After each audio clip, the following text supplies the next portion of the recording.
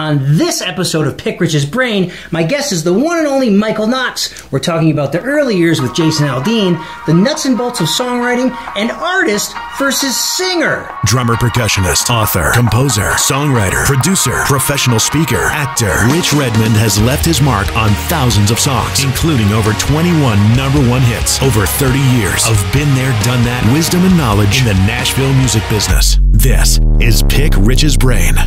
Ladies and gentlemen, welcome to episode 9 of Pick Rich's Brain. This is a podcast. It's a web series. We talk about all things music, motivation, and success. And I'm beyond excited to have my fantastic guest, Mr. Michael Knox. Brother. How you doing, man? Thank you. Welcome to Crash Studios. We're live in Brantioch, Tennessee. My first time here, too. Yeah, and this is great to have you, man. And everyone can see, like, back here, this is a cool little project. I have my laminates from the last, backstage passes from the last 20 years. And a friend of mine framed them up, finally. That was on the to-do list for 20 years. First thing I noticed when I walked in. So I figured today we'd kind of talk about the business of songwriting, because it's something you're an expert at. You go way back. Tell us about where you're from, the initial attraction to music, and how you got into the business. Yeah. Well, I was actually born in Macon, Georgia, and my family moved to town when I was 2 years old. My dad was an old 50s rock, kind of rockabilly artist. Who's that? Buddy Knox. Okay. And they moved to town in '68, and he was offered a job to kind of be a part of Capitol, A&R, and things like that. But then him and my mom parted ways, and he moved to Canada, and we stayed here. Oh, yeah. So I grew up in Nashville, and once I graduated college, couldn't find a job, so I opened... What did you study in college? I studied advertising and marketing. Okay. And couldn't find a job, so I heard about this thing called song plugging from Bruce Birch. And he offered me a job, and I started song plugging back probably in '91. And then I opened my own song plugging company, which was the first kind of song plugging company in Nashville, and I've been doing that ever since. So you were first on the scene. Had 10 cuts my first year, and won #1 with Bruce. And Dobie Gray from Drift Away, yes, was my other writer, and it was that's how I started. That's how it all began. And then Gary Overton went to Warner Chappell in '92 and offered me to come in there and kind of be with him and co-run that company with him and Tim Whipperman. Wow, okay. Now, for the neophytes out there, tell everybody what song plugging is. Yeah, song plugging is, I would be the salesman for your songs. I would be the guy that would go to the record labels, A&R people, producers, managers, and I would try to get them to like your songs, like you as a writer, or I'm selling it like, you sell a can of SpaghettiOs at the, on TV. So I am your salesman, so my job is to go get your songs heard by everybody. I love that. So you're an extension of the song. So the songwriter is busy being creative, and then they take their demo, they get a demo done, they hand it in to you, and you can say, they say, run with this. Yeah. Just tell everybody about this song. Well, and you want to know your market real well, and I'm sure you'll talk about this later. You want to know your market, so you know who you're pitching the song for. Each labels have certain artists, so you'll be like, man, this is great for George Strait. This is great for Zach Brown, or this is great for Jason Aldean, and you got to know your market. You got to know what's going on around you, so you know who to pitch the songs to. So it's my job to also be a fan of my market, so I can go out and get these songs heard by the right people. Yeah, and that's everything, is your relationship with the right people. I mean, you are a song man. I mean, that you are an expert in that. Try to. And I love your technique. And one of your techniques of choosing songs, I think you told me this, is you would, I don't know how many songs you get for a Jason Aldean record. We get about 10,000. We get 5,000 to 6,000 through that last 8 months of process. And then you whittle that down to a shorter and shorter list. And then you cruise around in your car and you listen and you listen and you listen. And then whatever you wake up with the cold sweats in the middle of the night, or singing the melody the next morning over coffee, you're like, short list. Well, my job is to make sure Jason doesn't have to listen to too many songs, because you can easily get caught up in songs, and you might miss something or whatever. So my job is to narrow it down to about 30 to 50 songs tops for him to kind of go through and pick his favorite 15, and then he'll have some songs too that he'll throw in the mix as well. So we probably have, probably 22, 23 songs on our final comp. So that's what we're taking in the studio for him to pick his 15 songs from. Amazing. So maybe we got a little, that sheds a lot of light on the subject. We got a little ahead of ourselves. For those that don't know, Michael discovered a very young Jason Aldean, maybe in 1996, 1997? 98. And I met both of you in 1999, which is a whole other story. Yes. But you're from Macon, so I think music is in your blood, because we're talking Little Richard, we're talking Otis Redding, we're talking the Allman Brothers, your dad. Yeah. Capricorn Records. Yeah. Now, your dad's song was Party Doll? Yeah, Party Doll. But he was a Texas act, but he moved in late 50s. He moved to Macon, Georgia to marry my mom. And then he had TV shows and stuff like that there. So he had singles and things out of Macon as well, but later on. But yeah, the Allman Brothers is the big boys. Yeah, we just were on the road the other day and we got to see the big house. We went after all these years and went and visited. We had a nice tour of it, got a picture outside. That was really, really fun. So maybe to just tell everybody, talk a little bit about how you discovered Jason and started this process, and then you are transitioned to being VP of Warner Chappell, and that's when I met you. Yeah. I was at Warner Chappell at the time, and my grandmother lived in Macon. She was getting older, and so I wanted to find something to do in Georgia so I could go by and see her, and Warner Chappell paid for it, of course. So I actually found there was a gentleman from the Buckboard that kept hitting me up to come see this talent show. So I just signed up for that, drove down to Atlanta one Friday and saw the talent show Friday night and Saturday night. Jason went on number 18th. He was the 18th artist out of 2 days. And it was probably about 10 o'clock at night, and it was awesome. It was everything I was looking for. You know, I'd been looking for a country rock guy for a couple of years, and you just couldn't find it back then because they were, you got to remember, man, we were in the Hat Act phase. This is 98, so we were in the Hat Act phase. We were the Clint Blacks, it was very, it wasn't rock, Now Garth had a rock show, but he wasn't an aggressive country artist. McGraw was more Texas country, and Chesney was a little more, kind of very radio country, and those guys are great, but I was looking for a little more of a Motley Crue, kind of a guy to shake. Oh, you got one. Yeah, to shake it up a lot more. But in order, so Jason was down there singing, and he was in his show. He was, during his little 6-song set. It was very aggressive and very traditional, and he was selling both of it, and that's what you got to find. You got to find believability. So it's more in the artist's voice than it is songs. So, and Jason was perfect. He had his hat, his big belt buckle, and his shirt tucked in. It was, he was a country music fan, so it was perfect to see that. So I went up and talked to him. He didn't know who we were, which was great, and so we started building a relationship. And over that year, every 3 months, I would go see him.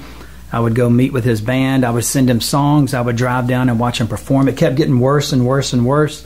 So I just brought him to town, and we just. You mean the quality of the bands he was playing? The Young Guns, right? Yeah. Well, it just they lost their PA at one time, so they had to rent one. So that show sounded horrible. Then they had to the band had to learn some songs, and they didn't learn them well.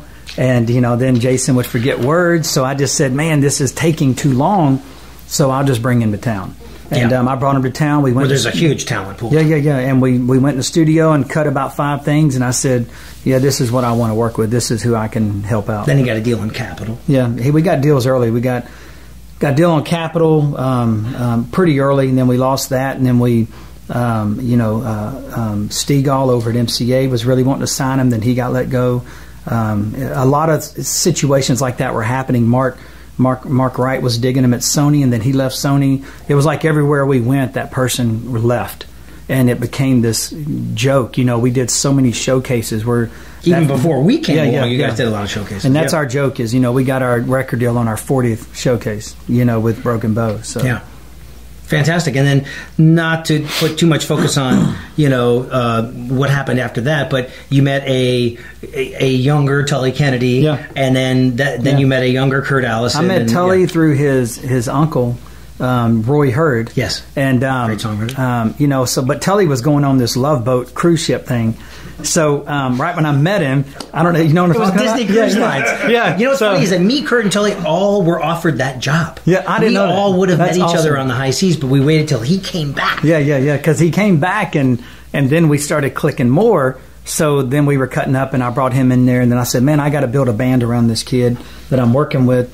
And I said, the guys I have around here are session players, or they're a little older. I said, I need some kids that just play rock music. And Tully goes, I got this guy, I got this guy, I got this guy. So we did that showcase tryout thing at SR where we had probably 10, 15 musicians come in. Was I being auditioned that day? Yes. Didn't feel like it. You were the third drummer that came in. So, and Kurt was driving in, and you came in, and it was a good fit. Everybody. I didn't even know it was an audition. I just was like, I got this. And you did have it. Oh my God, we had fun. And then that started this period where we were doing so many showcases, and we were trying new material and trying to find that perfect set for him. And we were doing the Johnny Cashes and the Ys and the Hicktowns and the Amarillo Skies, and we would do these showcases, and the suits would come out and be like, I don't see it, I don't hear it. And those songs all went on to be number ones or top fives. These were all our his showcase for 4 years ended up being his first record. So all those songs that everybody said we don't have hits, we don't have, you're too rockin', the guitars, too many guitars, why ain't there a steel or a fiddle in the band or anything like that. So it was neat to see that happen because it was justification for us because we knew them songs were hits. Yeah. And then what was while you were developing Jason, which was a great evening activity, your day job, what were you doing at Warner Chappell? At Warner Chappell, I was in charge of their artist-writer development, so I was the guy that would go find the artist, develop them, try to get him a record deal, find the songwriter, develop him, and try to get him cuts. And there were some early acts, the Danny Lees and the... Yeah, I had J.D. Myers, Danny Lee, Emily West. Emily. You remember Emily? Yeah. And we did the showcase at Douglas Corner that got her signed. I have the poster. And then Jason came along, and a lot of focus went into that because that was so unique. And it was a lot of little things like that were happening during that time. And songwriters, I was really developing a lot of songwriters at that time, like Marv Green. Me and Jeff Stevens were working a lot together. I can name 100 songwriters at that time, but it was that was an exciting time because there was a lot of talent in that pool, from Wendell Mobley to Vicky McGehee to whatever. We were having so much energy in that building. John Rich, I signed him, and I signed Gretchen Wilson, and to kind of be part of John's team, and all those things blew up and started happening. So it was a really neat time to be a part of all that. And then remind me when the transition was from your day job of working at Warner Chappell developing Jason to becoming a full-time producer. Warner Chappell fired me in 2002. They sold... That was a good thing. They sold Warner Chappell in 2002. They let Tim go first, and then they let me go second because I was number 2. And then after that, you just had to restructure what you were planning on. Jason didn't have his deal yet. We were just in the ballpark of getting his deal. So all that happened at the same time. It's kind of like when y'all left Jason and came back. Y'all left to get in Rushlow, and y'all ran that circle, and you came back right when his radio tour hit. Timing was everything. So this timing was amazing too. Like I hated to leave Warner Chappell with all the work I put in the company, but right when it happened, 6 months later, Jason got his deal. We started doing some things, and it started happening, and it probably gave us a better time to focus on his career and what he was doing. You know. Now to celebrate all these years later, we're working on record 8 and 19 number 1 singles or something like that? 27 singles, I think, and 19 of them went number 1. 19, wow. That's crazy. And I have to thank you very much because you've always believed in me as a recording musician, and you continued to hire me over the years. Just like, come in and play shaker and tambourine on this Cross and Dixon record, and the lead singer from Alabama, come in and do that, and then Josh Thompson is doing a record, and you kept the lights on for many, many years, and still do. But that was the thing too, is that we were changing to a drum loop world, but it was important to stay as organic as possible for it to be believable in what you're doing. But you're a great rhythm guy, so that was the key to having you playing shaker and all that. It's more believable when you can feel it instead of hear it. It's a fun thing nice icing in the cake to have in there. But thank you so much. And same players all these years, which is great. It's a family. When we show up every 2 years, every year and a half to do a record, we show up to Treasure Isle, and the same gang is there, and we have the same coffee mugs, and it's so fun. But don't forget all the part of that development process with Jason.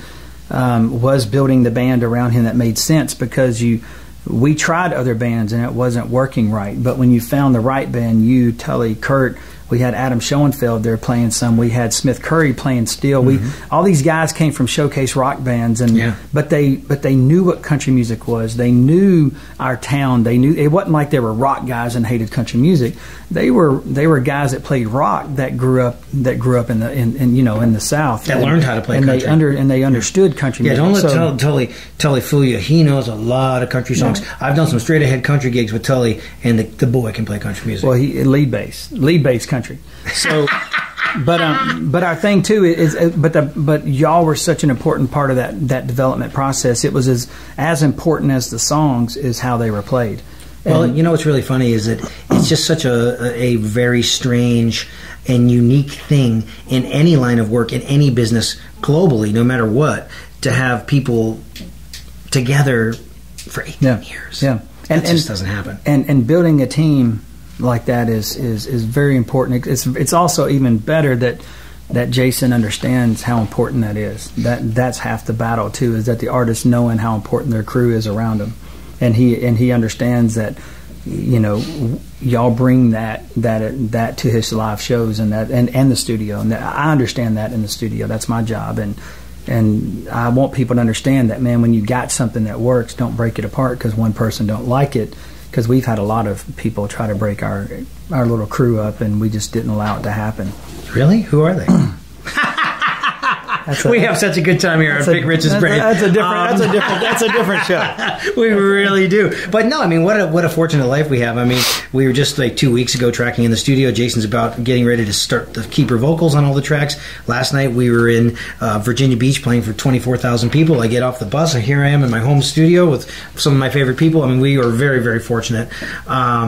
Who are some of the other people along the way that you produced? There was Josh Thompson. There was Cross and Dixon. I did Josh, Cross and Dixon. Did Bush Hogg. Did Frankie Ballard. Yeah, Frankie. Did Montgomery Gentry, where I come from. Trace Atkins, Just Fishing. Yep. Josh is way out here, which I love. The Merle Haggard tribute. Yeah, I did the Merle Haggard tribute stuff. Did Alabama. I mean, it's a lot, but over the past few years, thanks to Jason's success, I didn't have to be a producer whore or whatever you want to call it. I didn't have to go out and make money that way. So I got to pick and choose people I love. And sometimes producers get caught up in just producing and they forget to kind of do acts that they really relate to and they enjoy. So I've been fortunate enough to not have to spread myself too thin like that. Yeah. Perfect. Do we have some questions? I was going to say after the Chapel Warner period. Warner Chapel? Warner Chapel, when that ended. Yeah. What was your mindset like? Well, all of a sudden a safety net was removed. Then what? Yeah, it was dark times. I mean, I'm not going to lie. I mean, it was tough because you went from making this huge amount of money to making nothing, and still believing in an artist that you're still buying. I'm still buying him gift cards so him and his family at that time could eat. I mean, he didn't have a lot of money. So it was still, baby. It was still an investment. Yeah. And, so I was still investing in that. But I started a company called collegemusicradio.com. Oh, my God. That was it would have been the first kind of independent music download store back in that day. It was like pre-iTunes? It was post-iTunes. It was 2001, 2002. Yeah. And so I started that, and that's where I bumped into Brantley Gilbert, Zach Brown, and all these other independent bands. I found them on this site and was hunting them down, and that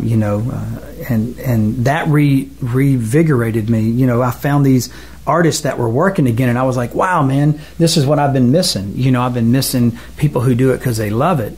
We got caught up in a system that you were doing it because it was your job, and so that period kind of woke me back up, and then Jason hit, and luckily that's the amazing part of it, is that it all happened right when your mind got reset. My God, Michael, I remember college music. And what's really funny is that, I don't know if a lot of people know this or we want them to know it, but we actually cut Dirt Road Anthem on Brantley Gilbert. Yeah. And when he was a pop artist. And I still have that cut, and Brantley does too, but yeah, that deal didn't work out on Universal. Brantley actually walked away from that deal. Mm-hmm. And then that's when I talked to Brantley, and he was like, man, I would love for him to cut that song. So we went back in and cut it a little bit of a different way. Yep. And it was awesome.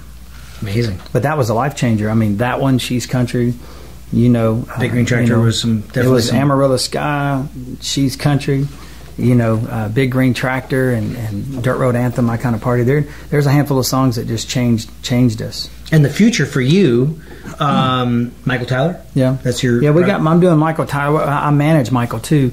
So we're in that management phase of working with him and trying to build that independently and see where that goes, And Michael's, to me, Michael wrote Somewhere on a Beach. He wrote a couple of things on the new record that he's we having just some cut. great successes. Well, he's a true songwriter. He's the descendant of Jimmy Rogers, the father of country music. So it's neat to watch him, because I've been working with him since he was 13. Yeah, you believe in the slow burn. I was thinking to myself, like, I'm fortunate enough to be playing on some of this Michael Tyler stuff, or all of it, and it's like, oh my God, I was looking through some pictures. I was like, that's 6 years old. Yeah. Holy cow! I mean, you're never in a rush, and when you believe in something, you are there. Well, that's how you get the true cycle of it. If you just cut a song and put it out. We have a lot of artists that come and go, and I think it's because they think a hit song can make an artist when it really needs to be the right song. Will make an artist, and but then we're doing Tyler Rich together too Tyler right Rich, now. yeah, and that's awesome. That's on Big Machine, and that's awesome. And Tyler's great, and and Michael and Tyler are the kind of the new guys I'm investing some time in, and then Jason's new record, which is going to be awesome, a monster. Yeah, this record is coming together a lot better than the past couple of records. I mean, this record, the songs and everything. Jason's in a great mind space, and he's really taking chances. It's awesome. Now, you were mentioning before we went live about the difference between a singer, a songwriter, and an artist. Yeah, or a singer and an artist. Yeah, I mean, there is a big difference between a great singer and an artist. I mean, a great singer can sing anything, and it's the phone book, and it sounds great. But an artist has a unique way of selling what they do, and that's what I try to find. I try to find artists. I love great singers, but. You brought up the Warner Chappell days. The Warner Chappell days taught me the difference between a great singer and an artist. A great singer can sell a song, but a great artist can sell a career. And you want a career. You want an artist to have a career. It's like Tom Petty, all the way to some of these, country guys like Merle Haggard and these guys. These guys might not be technically the best singers in the world, but they have an artistry about them that makes you invest your time and want to know who they are. And there's a lot of great singers, and you hear them on the radio every day, but they don't really sell a lot of records, or they don't really intrigue you enough to go buy the product. It's like hearing a commercial. I love the Slinky commercial, but I don't go buy the Slinky commercial. You don't? Yes. But what's funny is that maybe chime in on this, maybe as a result of all these 15 minutes of fame singing competition shows, there's a whole generation that's like, my God, if I can just get signed, get management, get a great song, I can skip all these steps. And that step is jumping in a van with some of your favorite people and going to learn your craft and playing those nightclubs. We played those nightclubs on Tuesday nights and Wednesdays. When you go in the bathroom and you're peeing in a trough, you're playing a rock and roll club. And we weren't afraid to go do that. People are wanting to skip that step. Yeah. Well, and the negative to that is Kelly Clarkson, Carrie Underwood. The negative of that is that every now and then an artist plows through there, and you're like, oh my God, these people are incredible. But then they forget about the other 20 years that you're like, well, who are these other 18? Who are these other? And they were just great singers. Some of them were just great singers, and and some of them might be good artists and stuff, but they just they might not be the best artists that you need to kind of compete at that time. Sure. Well, it's like we were saying last week with Tully and Kurt on episode 8. A little throwback. When we were talking about authenticity in the music creation process, and we brought up the Beach Boys. Somebody had posted, wouldn't it be nice? Yeah. Just the vocals. They isolated the vocals and how incredible it sounded. Yeah. And they were not Pro Tools tunes. They weren't perfect, but they were perfectly, they're human. Yeah. And I think that's probably a lot of what you're talking about with an artist. Authenticity, sincerity, Well, an artist, what you like about an artist is the grit and the imperfections of what they do, but sometimes, it's, but you're forgetting, those guys are singing something they invented. That's why it's so great. And that's the difference between singing somebody else's song. The thing that makes Jason so great is that he can find songs he didn't write. That's why the process takes so long. We can patiently wait it out, and we skip over a lot of hit songs. There's songs on the radio right now that were number ones that we passed on because it just wasn't exactly right for him. So we have that process and that time frame of waiting for the right song. And going back to the Beach Boys, those guys invented that. And that's why that is so special. And that's what you got to find. And that's an artist. An artist is somebody that's bringing, something unique to the format. Either it's a Tom Petty or it's even a George Strait. Simplicity is best for him. You know what I mean? And with Jason, it was our aggression. It was our aggression with the lifestyle of small town America and the lyric. And people don't, I get a whole lot of great up-tempo rockin' songs, but they're missing the lyric aspect of who Jason is. And they don't understand he is a simple small town America person. And look at Amarillo Sky, look at Big Green Tractor. Even She's Country is a guy that could, easily be a Friday night football song. It's a simple process. It's not overthinking it's not Georgia overthinking Bulldogs, you like apple pie. Yeah. And no offense, the greatest artists have a simple way of what they do. And if you listen to all of them, even all the way to the Beatles, they were complexed in their productions, but their songwriting was very simple. A very simple process. That Yoko got involved. It is a tough thing, though. Yoko, right? Yeah, for those of you listening or just tuning in off camera, is Jim McCarthy. He's our muse. He's our Ed McMahon. He's keeping us on track. Hey, do we have questions coming in? We do. We've got a bunch of really good ones. Nice. From Ian Keller. I hope might be Kaler. Hey, Rich and Michael, what do you look for in a drummer when doing a session? Is it about tracking a song in 1 or 2 takes, or taking time on a song and trying to come up with a part that really fits the song? It's great hair. Well, Rich doesn't look for anything in a drummer because he wants the gig. I want the gig. But what you look for in a drummer is somebody that brings a little more of a passion. If I want something played perfect, no offense, Rich. If I want something played perfect, I'll program it. Okay. You know what I mean? Oh, yeah. But you want something with a little more of aggression and a little more of an organic live feel. That's what will set you apart on radio. When everything sounds the same, you want your stuff to have a little bit of a different approach. So I can't speak for other producers, but for me, that's what I look for. Somebody that acts like they're playing in front of 20,000 people all the time. That is certainly you. And I'll let you know when we're tracking. He's pointing his sticks at everybody. He's screaming. He's yelling, and that's what makes it work. And if you listen to anything I produce, you'll go, "Wow, man! Why does your stuff have a little more energy here than maybe some of these other people?" It's because of those pushes and those attitudes around the studio, and that goes back to probably what he'll ask later is about my production style. My production style is building a rehearsal environment around a recording session. It isn't about me getting in there telling you what to do. I'm not that producer. I'm hiring you for a specific reason, and it's for your knowledge and what you can do. So if I'm in there telling you what to do, then how are you giving me something unique? So everybody in the studio has a specific plan and a specific thing that they do really well, and I expect them to do that. So I treat it like a rehearsal. We're in there rehearsing until something feels really cool, and I stop. And then I can fix it up a little bit. You know when you have it. He knows when he has it. He goes, Redmond, they're going to track to you because that was the one. And I was like, coffee time. But there was the other day, I think I was being a Miva. I think I needed a Snickers bar or something. It was later in the afternoon. And I said, well, what do you want? And you go, well, that's why I hired you. Figure it out. And then we tried like 6 times to get this perfect fill. And then we settled on 1, 2, zone, bah, and then everyone went on beat 4. Yeah. And it would but how did those guys know to do that thing? Yeah. And the only way that we know how to do that is knowing what you might want in the bag of tricks, and then them responding almost in kind of like a Aquaman and the fish kind of thing. That you can't rehearse. It just comes from time. Well, and also, as you know, my production style is not one instrument at a time. It's a group. It's a band. Like Motown. And if you Macon. if you can't pull it off as a band, then we probably don't need to be doing it, because you're going to have to play it live one day, and people are going to hate it if you're doing it wrong.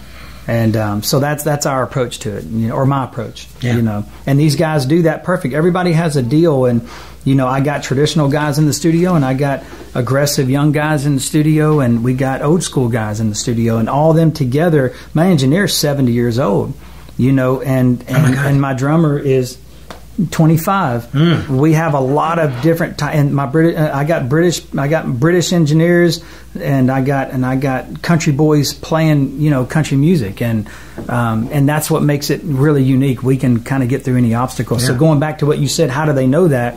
They're following the energy and vibe of the session, and if we do it enough times, everybody all of a sudden falls into play. It's such a fun environment. It really is. Thanks, Ian. I know Ian. He's good drummer. Did I say his last name the right? No, he's good. He's actually one of the first guys to buy my signature drumsticks. Thanks, Ian. Right on. Brent Carmichael. Hey guys, as a young artist with the industry changing every day, is it still possible to achieve the success that you have had with Jason? Well, yeah. I mean, you can always achieve that if everything lines up right. I mean, you've got to remember we achieved our part by making it sound like Jason. That's our job. Our job isn't to make it successful. Our job is to cut it the best we can and give the next step the tools to do their do. I mean, nothing is guaranteed, and there's no formula for success. You know, that's why Jason is my fifth act. That's why I was at Warner Chapel working with tons of acts. You want to find that one that you go, wow, man, this is an extension of me. This is an extension of what I do best, and he adds to what I do. So all I can do is cut it and make Jason the best Jason is. All I can do is make him as believable as Jason as possible. But luckily, I found a guy that I felt very confident that he spoke to a group of people, that he was one of them. And if you go to Jason's show and you look in the crowd, you see the same person. He's just wearing a cowboy hat, and you know. But if you put a ball cap on him, he's exactly those guys in the audience. And so that's where my job comes into play. Being a superstar like he is, man, that's just a lot of long hours and a lot of consistency. And that's the hard thing, is to keep doing it at a certain level of consistency and quality. Yeah.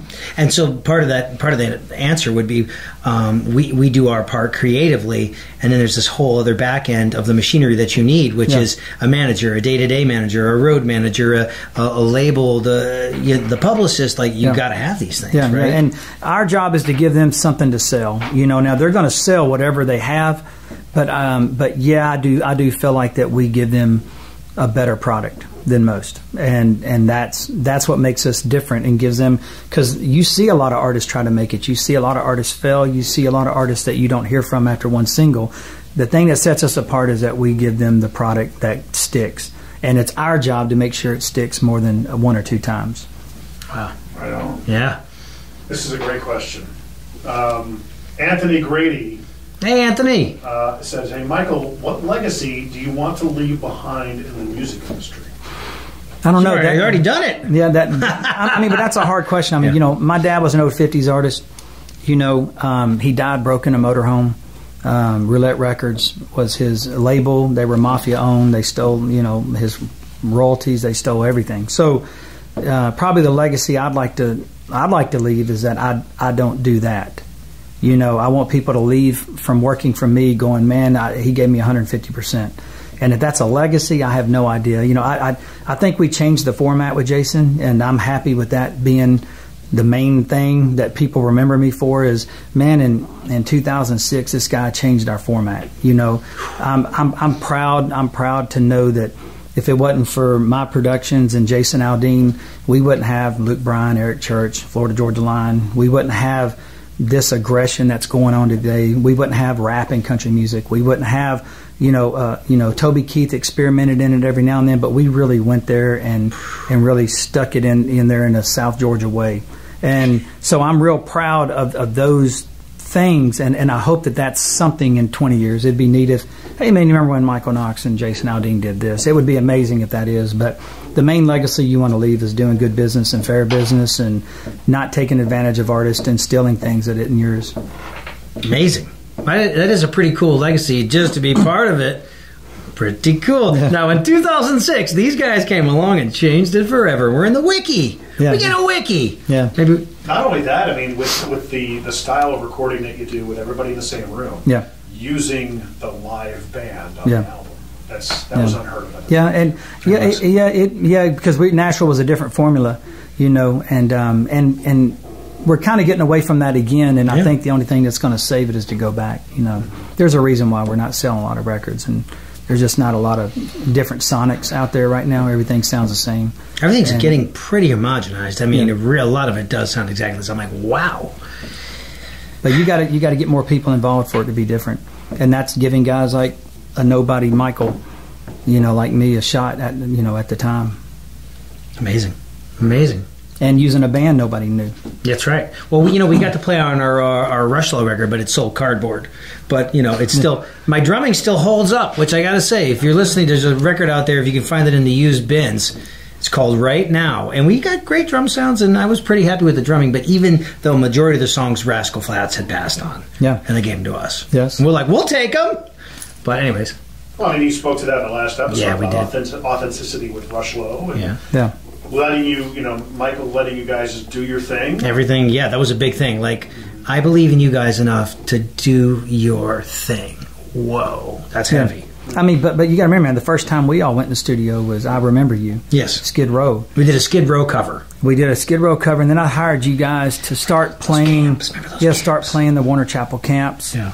And that was me trying to get y'all to the next level, because this is what I wanted to do. I wanted to have a live band that I could use in the studio, and then I started booking y'all on those writer shows. I don't know if you remember all this stuff. No, this was all amazing. It was a 5. It was you and Judy Stakey, and that's how we met Stan Lynch, who produced all the Don Henley records. We worked with Robbie Neville. We worked with Jewel. We worked with the guy that wrote Smooth for Santana. It was like a great learning experience and gave us more time in the trenches. But I also booked y'all in rehearsal halls for months. Yeah, we did that. And with catered meals. Yeah, and that was a big deal. Yeah, and y'all were broke then, so very broke. We would book rehearsals during Christmas just so y'all could have some food money. And you were looking out for us. I mean, you really were. But my point being is that all that was part of what I was trying to use you guys for. Yeah. I knew y'all could do it. We just had to get you to that level of perfection instead of just jumping ship and using the regular guy who plays it now. I wanted the guy who could play it tomorrow. That's heavy. That is heavy. And you wrapped the band around Michael Tyler, that you believe in as well. Yeah. But we went out and found a group of guys that believe in him, and that's the key. Is that you guys saw what Jason was doing. You liked the music, and you were like, wow, man, we don't have to. We don't have to go play in another band to get this out of our system. Mm-hmm. We can play in this band, because a lot of people don't understand is that in the late 90s and early 2000s, you had this country bands, and then they would go play other shows with rock bands and stuff, and the country thing was their side thing to make money. Yeah. But the other thing was their passion. Yeah. So the great thing to do is to find a bunch of musicians such as yourself, Tully, Rich, and all them guys, Jack, all them guys that go, no, I get out what I want out of this too. Yeah. And that was us changing the format. Yeah, and it was interesting at the time. The format was 1 electric guitar, 2 acoustic guitars, steel guitar, fiddle, keys, lots of harmonies. So there are all these bands, the Diamond Rios of the world, the Lone Stars, 6 guys, very light in the instrumentation, a lot of vocals. And now if you look at bands on the road, no fiddle, no steel, no keys, 2 electrics. The only thing the trend I don't like is necessarily is some guys don't have bass players. All the stuff's on tracks. Yeah, it's like, what are we doing? We're almost back to Milli Vanilli. Yeah, well, and that's live too. But that's some guys. The trendsetters can pull it off. It's the ones that follow that screw it up. Mm-hmm. The guy that invented it, the Sam Hunt that invents it. You're like, hey man, why doesn't it sound bad with him? But God, it sounds horrible over here. Right. It's always funny, man. The trendsetters get too many followers, and everybody invests in the followers and forget about the trendsetter. And we were the trendsetter. And guys like that, a couple of these loop guys, FGL, Sam Hunt. These guys are the ones that brought that to our format, and they do it great. It's all the ones that are following them that kind of don't do it as well as they do, and they need to quit being imitators and find the thing that makes them those guys. Mm-hmm. Like, what makes you unique enough to do that? And that's the key to staying on top, is always knowing your strengths and what you do better than everybody else, or what you do different than everybody else. Well, when the guys took their little detour back in the early millennium, and I guess you guys are still moving forward with Aldean, and you had other players, I guess, filling in for that time. Yeah. What do you do in a situation when you have a drummer or a musician that's on a session or in a live situation that's not exactly good? Well, we did what we did then. We kept looking. You know, you can't stop the train, so sometimes you're not up to par where you need to be, but you still got to accomplish the goal. So you're still switching. I mean, we were switching out guitar players and drummers left and right. You know, we were trying guys. We were stuck in situations sometimes where you couldn't make a change for a few months. You know, you just have to be a manager and understand that you still have a goal to accomplish, and you still got to get there the best way you can. And we knew this was going to come back around after about 6 months or so. So we were waiting for that time frame.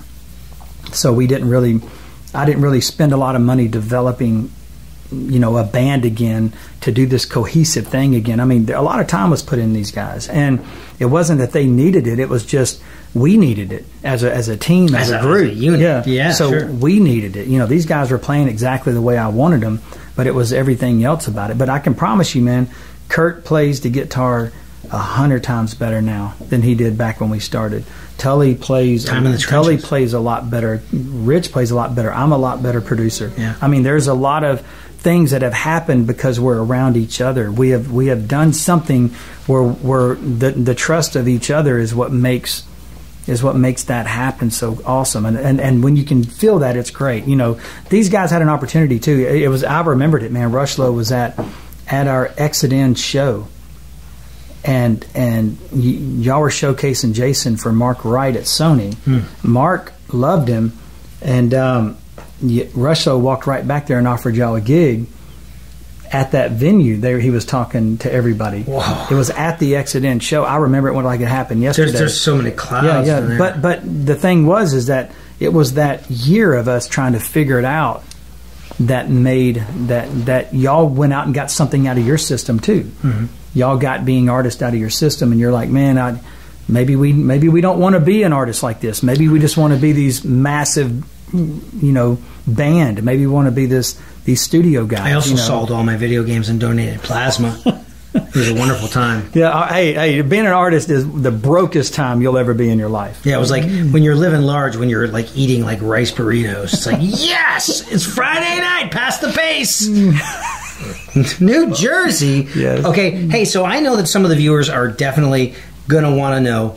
Talk a little bit exactly how the machinery, the business of songwriting works. A question that comes up all the time is, if I write songs, I have a passion for this, do I have to live in Nashville? Yeah, you don't have to, but if you want to be successful, you probably need to be here. You know, if you want to have the opportunity and you want to compete with the other people, it's kind of like going, hey man, I want to race NASCAR. Do I have to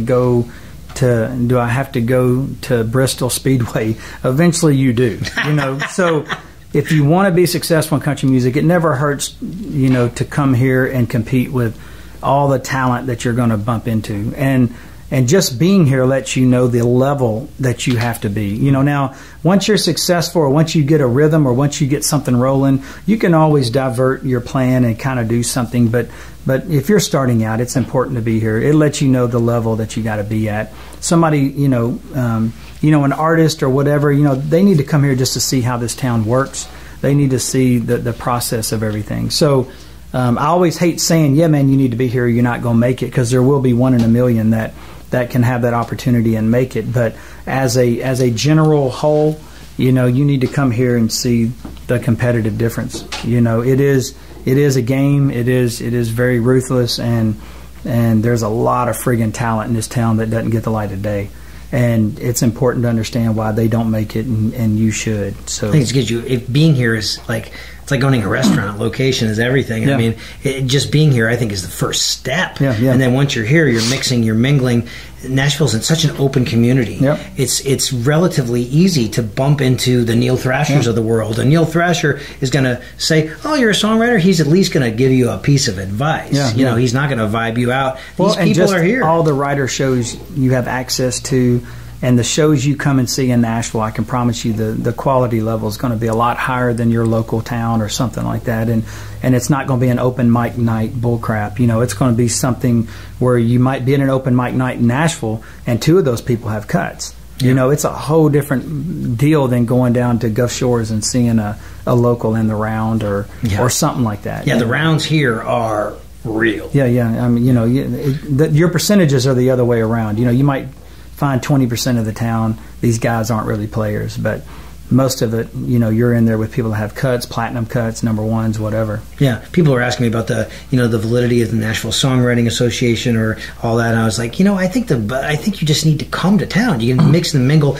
It's a co-writing song culture. A lot of people are like, well, that's cheating. And I was like, no, you could be a troubadour, you could be a singer-songwriter and want to do everything yourself, but pretty much here it's a culture of at 10 a.m. of at least two people are getting together. Yeah. Maybe one's great at melody, one's great at lyrics. They combine the forces, and you got like a Reese's peanut butter cup. Yeah, and all it is a discipline, and some people, don't write songs that way, and that's fine. But you will find that discipline at any schedule you're looking for. You'll find that discipline in the. I got writers that don't write until 3 p.m, and everybody's like, "Wow, it's a set schedule." Well, no, it's not. It's just when they get up and when they get rolling. And if you really pay attention, if somebody's like, "Well, I don't write on the schedule," I bet if you pay attention, you're writing on a schedule a lot more than you think you are. Mm-hmm. You're like, "Well, I don't write until the afternoon." Well, you're on a schedule now. It's the afternoon schedule, So yeah, and if you're really focused, when I was doing it every Monday, Tuesday, Wednesday for 4 years, I wrote at 10 and 3. Yeah. 3 days a week. Yeah, and there are business songwriters that operate incredible from 10 to 5. And they get up and they do their thing. They just seem to work better in that schedule. But then I got younger artists and younger guys that hook up about 3 and they'll go until 9 o'clock at night or just until they get done. Yeah. And, but you got to be here in town to kind of see where you fall and what that is, And, it's just,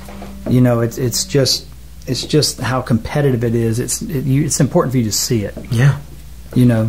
I personally think you got to be here. I just think for anything, this is where you want to end up. But just the business of songwriting. So a song comes to mind, people jot it down, they've got to demo it. Back in the day, we used to pay $1,000 at least a song with real musicians in the studio. Now everything's doing things virtually with virtual instruments, and then the plugger comes in and tries to get the song to the right person. Yeah. And then we get a demo, and then we have to bring that demo to life in our own style. Yeah. So that's my take on how a lot of things are working. Yeah. And publishing is getting songs to artists is a talent all in it. It's a whole industry all on its own. While y'all are trying to write and create and figure out how to write a song, there's a whole group of people that are trying to figure out how to get it heard by the right people.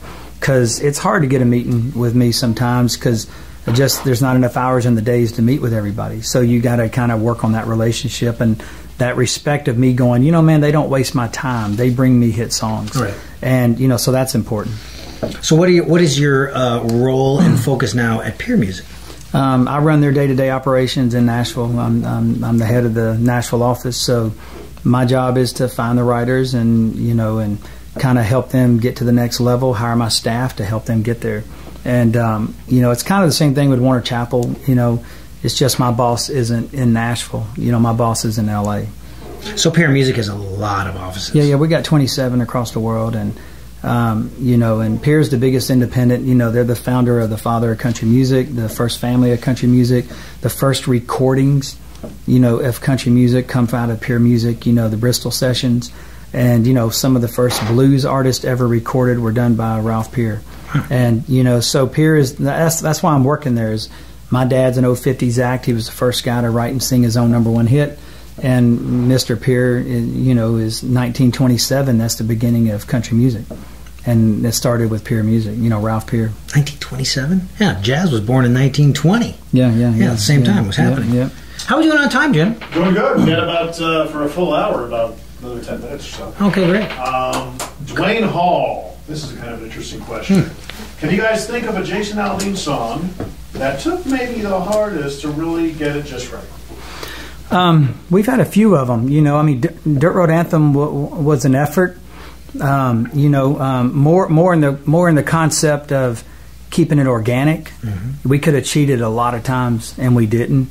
But I don't know. They've all, the way we've operated, we've never really had to spend more than probably five or six takes on something to really pull it together. Now, we've had things on the last record and on every record where I say, man, y'all come in here and hear what you're doing. And then right when the band hears it out of the headphones, they understand that something's missing. You know, it's easy to get caught up in the headphones because you just turn it up and it sounds loud and great. But when you come into a room and you're walking around, you start hearing where the rhythms are being a little bit lazy or off, or where the chords aren't working right. So, you know, but I don't think there's a song that everything we've taken in the studio we've used. We've never not used the songs we took in the studio. We've never overcut. We've used every tune we've ever cut. So we've been fortunate enough. You know, a lot of my pre-production is just understanding what Jason can do. And when you get that process, it's easy in the studio. I'm not in the studio experimenting. If we're experimenting with anything in the studio, it's sonics and sounds. Yeah. Remember, Dirt Road Anthem was just a Colt Ford's demo. It was just a static drum machine. Yeah, it was a super static drum machine. Yeah. How do you give that wings and bring it to life? Yeah. That's a great question. Absolutely. Yeah. Yeah. I mean, somebody had asked, let me see if I can pull it up here. Can you see, this is Karen Lucier. Hey, Karen. Can you see a European tour for Jason and the boys anytime in the near future? That would be a Chris Parr, Clarence Spalding management question. Yeah, Maverick. And if we do, hey guys, if y'all send enough notes, I bet you can get Chris Parr in here. Chris Parr's behind the scenes. He doesn't want to do this.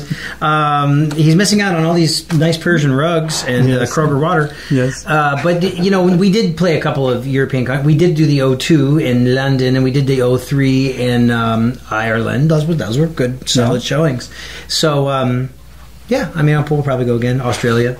Do you get a lot of people that come up to you and say, hire me? What are you looking for? Yeah. And I wish it was that easy. I wish it was because they're all like, hey, man, try me out. And you're like, God, man, I spent 10 years creating this. I just don't try stuff out, you know. Who are these guys? Try me out. What? Yeah. Meaning engineers, musicians. Oh, gotcha. Try me, you know, let me. I'll pop their head. Who are these people? I'll put their head in a vice. Yeah, it's probably your best friends. But I get that a lot, and I wish they understood how long it takes you to build a team around something, you know. And now other artists, I have other teams around them. So when I try something new, it's typically not with Jason as much as it is maybe with somebody else that I'm working with and wanting to create something different around them that I haven't done before. Some of your best friends. That is so Nashville. You're so Nashville if, behind your back, one of your closest friends says, "Why Rich? Use me." Yeah. I love it. I love it. But I mean, does that stuff happen? I mean, it happens a lot. Oh, yeah. I'm sure Jason gets hit up on the road to try other producers that are my friends constantly. Yeah. I'm sure. Be like, hey, look I got this haircut and I'm half the price. But the funny thing is that this crew talks a lot to each other. We might not tell it here, but we probably know everything. I think you're good. Yeah. I think you're safe. Time in the trenches for sure. Well, that's the funny thing is that when I first met you and we did that first vid sig, yes, and you were talking about Rich spinning the sticks and everything like that kind of energy, and I'm quoting you, makes it to tape. Yeah. Energy makes it. Everything in life is about energy. It cannot be recreated. It can only be shared. Yeah. And so we share energy with each other. And if you, man. Well, if you keep things in a group environment, man, everybody's feeding off something else. You know, when you're doing one instrument at a time, you know, you're really just playing technique. Mm-hmm. You know, it's hard to play. You know, you got Adam and Kurt challenging each other. You got a steel player, you know, that doesn't really play steel. I mean, you know, we got steel on everything. You just don't know it because he's playing something else. Mm-hmm. He's not really just playing traditional He's steel. modified the sound. Rust ball, you know, yeah. And then you're pushing with Tully. I mean, everybody's competing with each other because all these guys have extremely huge egos, and they don't want to look bad. Yeah. And they're going. Like, you call this chicken? And they're going for it. And they're going for it. You know. And that's what you want. You know. Yeah. I've learned to just save space for Tully. Derek Smalls. So maybe one more question. You know, kind of all the good ones I think I've used up. Well, yeah? All the good ones are taken. All the good ones are taken. Well, that's okay. Anything you want to kind of promote? Anything you're working on? Anything you're excited about? Any last parting bits of wisdom? Not that we hadn't already talked about, but you know, the best advice a guy like me can ever give is that we always look for individuality. You know, and we look for that in a songwriter. You look for that in a musician. You look for that in anything. So, you know, always be a student and try to figure out how that makes, you know, how that fits in your world to be a little different. Let me ask you this: what what kind of expectation are you experiencing from the new guys, the up-and-comers? Are the expectations shifting? Are they expecting things to happen in more of a compressed time? Yeah. Well, we're in a world of a lot of hipsters right now that are coming into our market, and sometimes the hipsters aren't the best musicians. They know everything. They're great students. They're wearing corduroys. But they might not understand the philosophy of, like what Rich said, is paying your dues and the live shows and understanding the team environment and building something around somebody else. A lot of the newer guys I'm bumping into are more geared about them not looking bad, instead of understanding your goal is to make this artist look great. It isn't really about you. And we all have trust me, man, I would love to stand out there and say, look at me. But if I can't produce Jason to be Jason, then nobody's going to look at me anyway. So my job is to make him the best he can be, But we wish we had a little more people that might have understand small town America a little more. That's all. I'm glad I spent time in Lubbock, Texas. I did 4 years in Lubbock, Texas, and it was like nothing to do there, really. Yeah. Except. But I think you also understood that when he got here, it was going to take a while. Well, you need to learn that just because you know how to work all the gears doesn't mean you're the best guy for the job. So you got to give them a little more. You're a good singer, not a good artist. Yeah, well, and that's the thing. You might be the best singer in the world, but that doesn't mean you're the best artist. Yeah. You got to have something that makes you a little different. Do you think that pendulum is starting to come back? I think it does. If it doesn't, then we're dead in the water. Where do you see the industry going with the file sharing and the streaming and all that? We're just global music making. Yeah. I mean, somebody with a Mac and just. I saw a guy on YouTube the other day just doing this thing in it was bonus room. And quality tracks. And that's cool. And there's people who can do that and they'll be fine. Mm-hmm. The problem is too many people think they can do that. And you got to know your strengths and talents. My strength is not, I was an engineer. I was trying to be a musician. I had drum loops. But I was smart enough to know what my strengths were, and my strengths were building teams. And I could make anything sound good, but it wasn't about making it sound good. It was about making it sound interesting and making you want to buy it. And that was the different process. We got tracks and everything on the radio that sound amazing, but it doesn't mean it's connecting enough to make somebody run down the street and go buy it. It's easy to record amazingly clean, crisp tracks these days. In your bedroom, yeah. Yeah, it's harder to mess it up and it have a little grit on it. That's the hard thing to do these days. Ain't that the truth? I mean, even with online, the guys who are the bloggers on YouTube, you could have the worst, and I know I bring them up all the time, but Gary Vaynerchuk, who's one of the preeminent marketing guys out there, started making a video series called Wine Library, and the very first episode looked like he was being held hostage by terrorists. Yeah. No lighting. No lighting. He didn't give a crap. And he grew it into a multi-million-dollar business. Yeah. Great. He grew his business that way. The tools are there for everybody. Content value. The tools are there for everybody. The tools are becoming more and more affordable. The result is, though, the ocean is flooded with mediocrity. Yeah. So to really break out of something, you really have to be special and roll up your sleeves and not be afraid to work. And maybe, I don't know, I'm sounding old, but there is a generation of people that are really not wanting to put the work in. No. Because I teach these kids. And that is why it's hard to find live musicians, because they don't want to go play on the road for 180 days a year. They all act like they do, but then when you hire them and they go out there, they're doing everything they can to get off the damn road. Yeah, and I've got 2 marriages that went bye-bye because I was on the road, because I have that deep of a commitment to what that's I do. Not selling my point that well, but come to Nashville. Bye-bye marriage. It's like crab fishing. I mean, some guy, everybody thinks they want to do it until they have to do it for 27 hours. Well, and no offense, a lot of the... I don't want crabs. Yes. Should we end on that? Hey, Zanies, I got 5 minutes at Zanies whenever I want. I'm bringing the cymbal. Yes. Should we, I mean, how can we top that?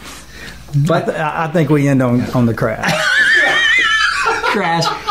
Ladies and germs, thanks for tuning in. This was episode 8 of Pick Rich's Brain. Use the hashtag Pick Rich's Brain, no apostrophe on the Riches. Send us your questions. This is on Google. This is on iTunes. This is on Stitcher. This is on YouTube. My guest this week has been the one and only Michael Knox. Thanks, brother. Thanks for your time, brother. Thank you so much for everything you've done for me over the years and the whole team. And we hope you enjoy this, and we'll see you next time.